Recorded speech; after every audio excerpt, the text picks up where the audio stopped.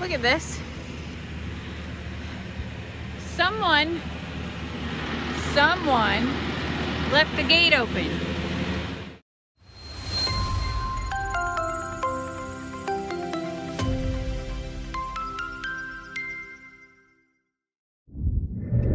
So, we're really excited because we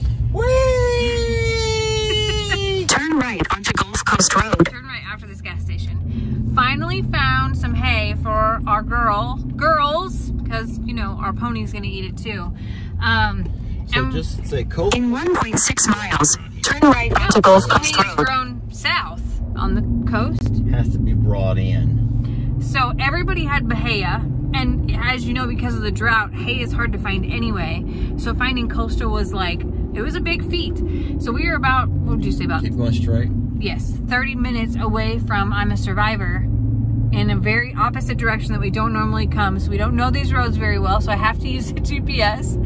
And we're gonna get one round bale loaded and give it a try, see how she eats it, how she likes it. Because as thick of a girl as Dixie is, she's still picky, okay? Thick girls can be picky too, don't forget that.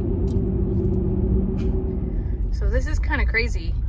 I can't see much because of the sun glare. The sun and the dusty, Texas dusty, I'll just say that. But this is a hay place. Kind of neat though, because they say, here you can see it out here, coastal hay right there. Alfalfa hay, at least we can't mess that up. Look at that though, they only have 4 bales. Well, I don't know what's underneath that tarp over there, but right here they have 4 bales out. There's a lot of Oh hay my stuff gosh, here. look at this. This is like a legit hay place. I don't know Wow. where to go to pay. Where do you pay? I just saw a guy. Look Yeah. at how neat that is. It's like all sorted and okay, they're way more together than I anticipated. All right, need service, call David. You got to call a number. Well, let's call David. So this is pretty neat. I called before we came to make sure they had some in stock, of course.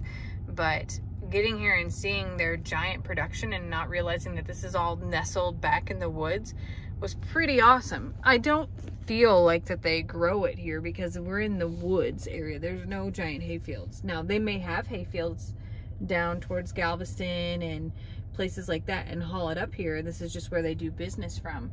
But pretty good setup. Everything covered in tarps is really neat and off the ground.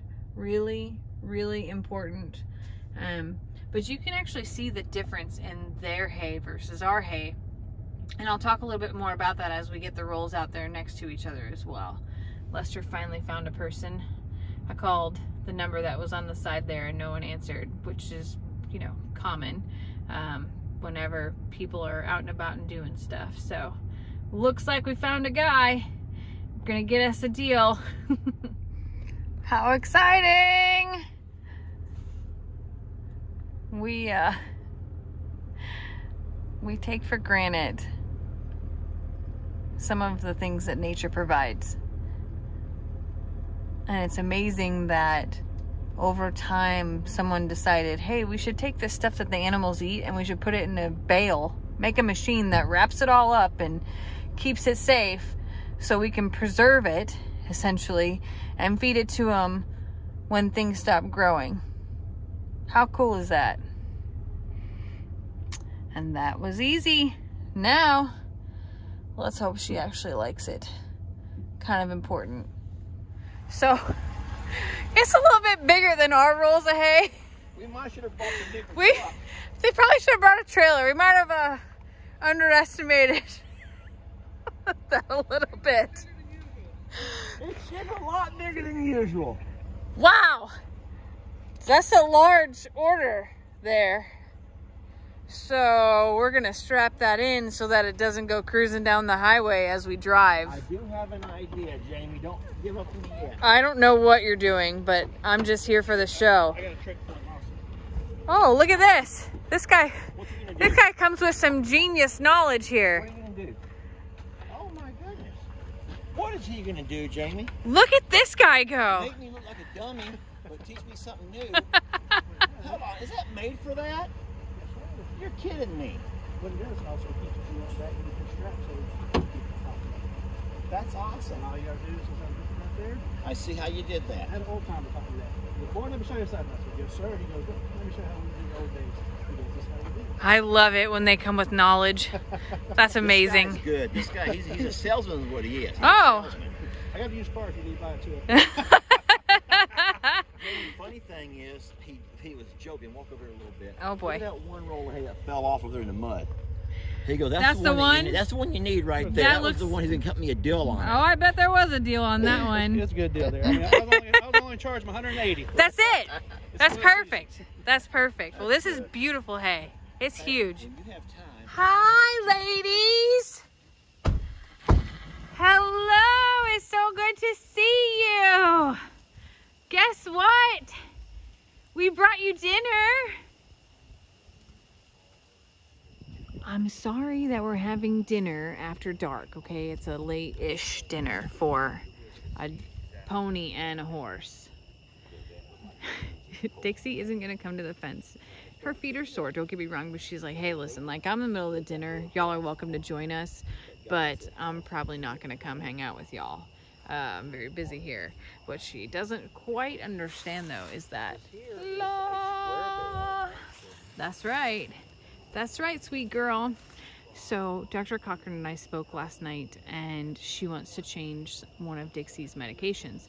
And it required no meds this morning, but I'm gonna give her meds here shortly. So I can actually tell the difference in no medicine in her today, because typically she would be up here at the fence line. So, I mean, she's upright, it's okay, but I can tell that she's sore. So we're gonna get that in her real quick here. Look at this. Someone left the gate open. And someone's in trouble. Lester Morrow. Oh gosh, that's scary. Girls, stay here. So, I want to go walk close, but I don't want to be a part of the madness slash chaos. So I'll stay right here. Oh, no. The thing is here I was getting Dixie's medicine all together. And I walk out and they're out. Where do you think you're going? Dixie, I have your medicine. I will wait till Lester. Oh, that's even worse. That's a worse problem than the problem that's already happening. No. That's bad. That's super bad. Okay, so my hands are literally full of things you can't even see right now. I have Gatorade, I have her meds, I have her halter, I have a cup. Oh no. Lester Morrow. Okay. Yeah, let's see what magic the farmer's gonna work right here. Thank you for putting that into the ground so that I don't trip over it and die. How are you gonna fix this one? Huh? How are you gonna fix this? The goats? Yeah! Well, they seem to like the hay. The goats, the horse, the pony, the Pon-key. That's what we're gonna call it from now on, the Pon-key. They really do like this hay. Well, that's great. Except, it's nighttime.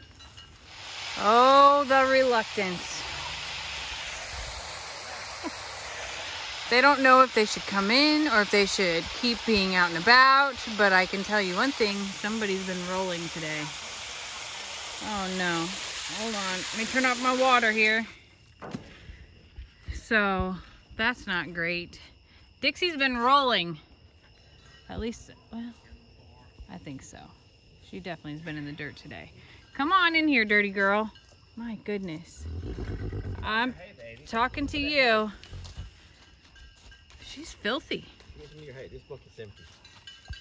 This bucket's empty. I don't see where she was rolling though, so that's a weird thing. All right, close it up, love. Oh boy.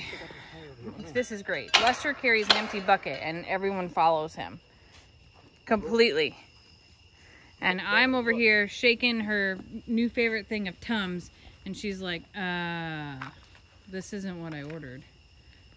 Bev's like, that's not what we normally have for dinner. Hold on, you're not gonna give some to Dixie? I didn't just drive an hour for nothing. Oh, come on, Dix. An hour is a very heavy load. Here, baby. Look. All right, it made it to the pasture.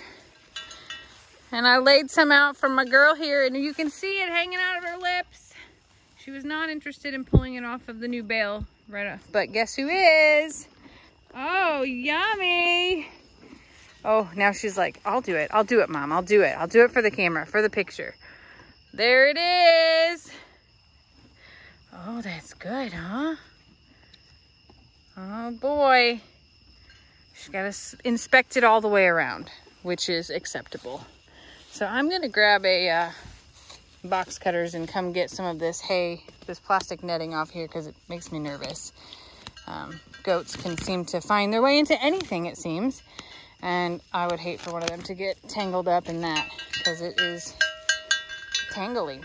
It's the best way I can describe that. So I did realize that she just laid down in the stall today. You can see where she didn't thrash around or anything like that, but I can see where she got back up. And this is pine shavings mixed with some dust. And that is, it's still very normal for her to lay down for some of the day to rest, because she is definitely, her whole body is healing. So she's given that hay a good inspection, that's for sure. It's one day at a time, y'all. And today was a day without the new meds. We had to give meds just a break to clear her stomach. And now that we got this coastal hay in, and she likes it, I think we're on the right path. We are pending a blood test and pending some further discussion around x-rays on next steps around that. But each day is a blessing. And we are so grateful for all your prayers, and specifically for all of the support you've given Dixie. Say thanks, Mama. Look at my girl out here, giving it the old side bite. Oh, she's happy. This new hay is delicious. Thank y'all. Thank y'all so much for helping us find this today. A little bit over an hour drive, but worth it. So incredibly worth it.